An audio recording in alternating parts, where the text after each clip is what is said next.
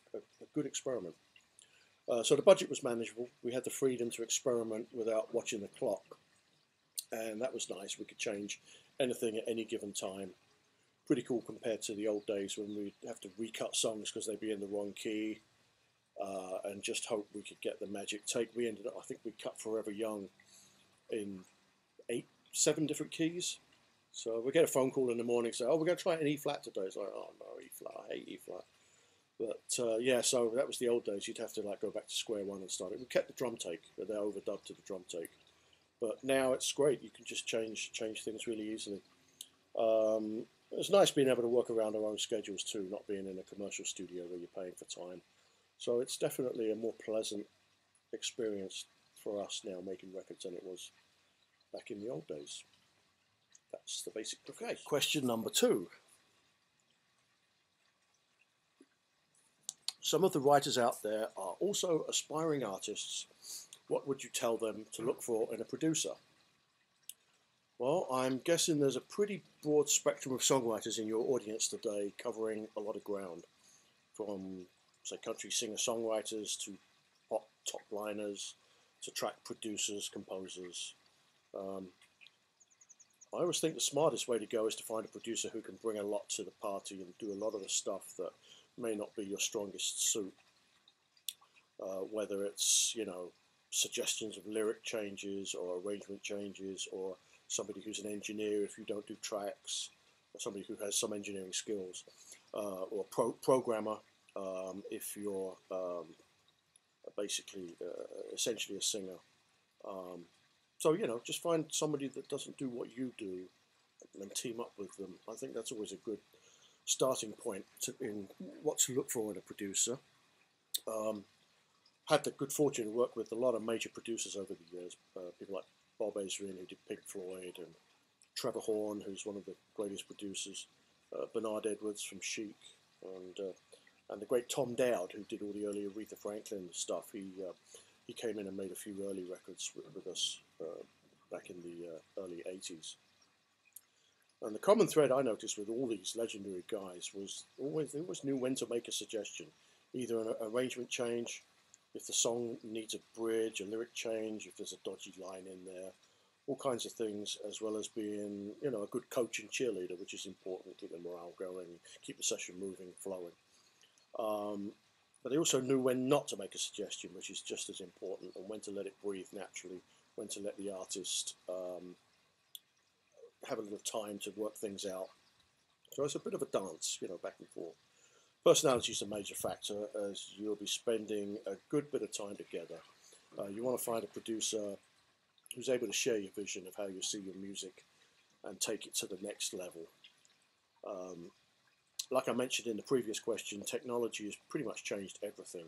Everyone can have a studio in their laptop now, so you don't need to spend a lot of money on studio time these days. If the song's there and you have the right chemistry with the producer, that's the most important thing.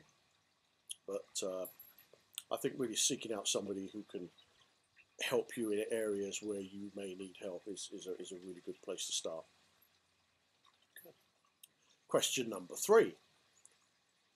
Along with your other jobs, you're also a publisher. How would you advise a songwriter to record a pitchable demo? How fleshed out does the song need to be? Well, it all depends on the song.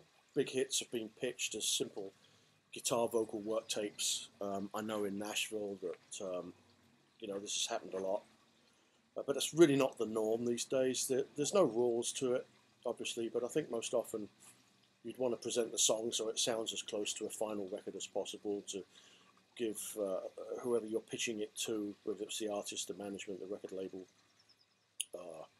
a pretty clear vision of what the records could sound like. If you have a hit song, I think you want to make the chorus sound like a hit. People sit in their offices every day listening to a lot of demos, so the competition to make your song stand out and be special is pretty fierce. So you have to do everything you can to present it the best way possible. I'm a big fan of making the master, not the demo. Just really trying to make a nice 3.5-minute record of your song. And of course, with the technology available now, you can take your time till you get it there. And finally, question number 4. So many current hits are production driven, even to the point of programmers being called producers and even co-writers. Is there a difference between a great song and a great record? Well, as I mentioned, technology has changed the way a lot of songs are written today. Track producer writers now often get the ball rolling with a track, coming first, and the top line, the lyric and melody, coming after that, oftentimes inspired by where the track goes, the emotion the track conveys. There's so many hits out there now that are driven by a sound or a riff, and I couldn't tell you what the lyrics are half the time. And often when you read them online, you wish you hadn't. Can be a little disappointing. Coldplay's Adventure of a Lifetime, I love that record. That comes to mind. The synth riff that happens in the hook. against the bass and drums sells the song for me.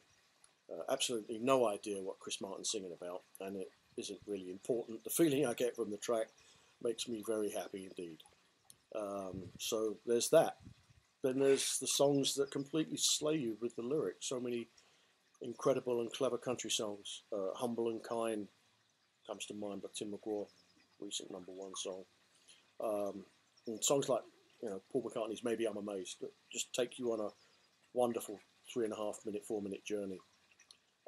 There's room for it all. So I think to answer your question, is there a difference between a great song and a great record? I think we're all just trying to capture some magic that lets you escape for a few minutes and make you feel something, whether it's pure joy, heartbreak, make you dance or cry. If you can marry a great song with a great record, then I think you've got it figured out.